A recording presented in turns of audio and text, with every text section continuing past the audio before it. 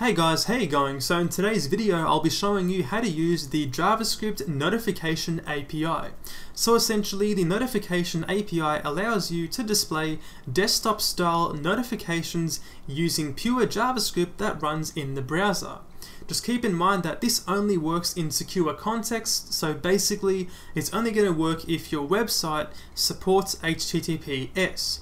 But aside from that, it is very easy to do. It only requires a couple of lines of JavaScript code. So let's go inside the text editor right here and display some notifications. So there's going to be two main steps to achieve this. The first step is going to be actually asking the user for permission to show notifications, and the second step is actually showing the notifications. So the whole permission bit is actually really straightforward. What we're going to do here is we're going to console.log notification.permission. So this .permission property right here tells us whether or not the user has granted us permission to display notifications. So this has three possible values. We have default, we have granted, and we have denied. So essentially default is going to be the default value, and this basically means that the user has not said yes or no. When it is granted, it means that of course we are allowed to display notifications, and we can. And when it is denied, it means that the user has said no, you cannot display notifications, and we can't physically do so. So with this being said, let's save this right here and take a look at what the default value is going to be. Let's refresh the browser, and we can see right here we get default as the value. Okay, so with that being said, let's go back inside here and add a condition. So we're going to say if notification.permission is equal to granted, then in this case right here, we have permission to of course display a notification. So just for now, I'm going to say alert and say we have permission. Okay, cool.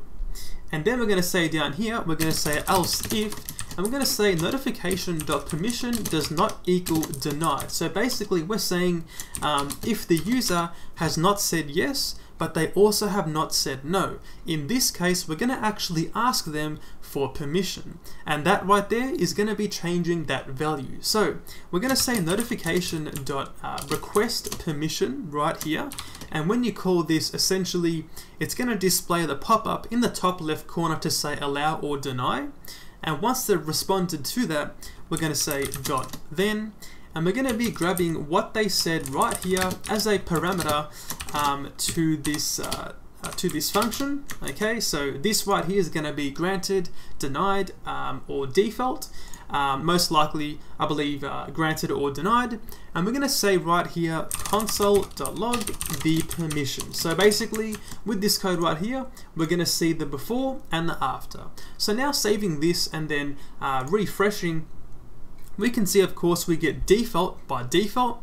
If I say block, we get denied. So now on refresh, we can see it just says denied, and as we'll notice, the else if did not pass because of course it actually equals denied. So basically we're not going to hassle them and ask them again for permission if they already said no. If they go back and they reset their permission, so ask as the default, then reload here, and now if we press allow, it says granted. So now if I refresh, we can see that we have permission on page load. Okay, so with that being said, we are ready to actually display notifications. So let's go inside the text editor once again, and we're going to be creating a new function which is going to be displaying the notification. So we're going to say function show notification. Inside here, it's very easy to do. We're going to say const notification, so making a new notification instance. Okay, we're going to say new notification just like this, and then here as your first argument you put in your title. So for example, let's say new message from dcode. Okay, and then we're going to put in some options. There are many options to explore. I'll be showing you probably two of the most common. So firstly, I want to show you the body property, and this one right here basically lets you put some body text. So for example, we can say, hey mate, how are ya? you want to catch up soon.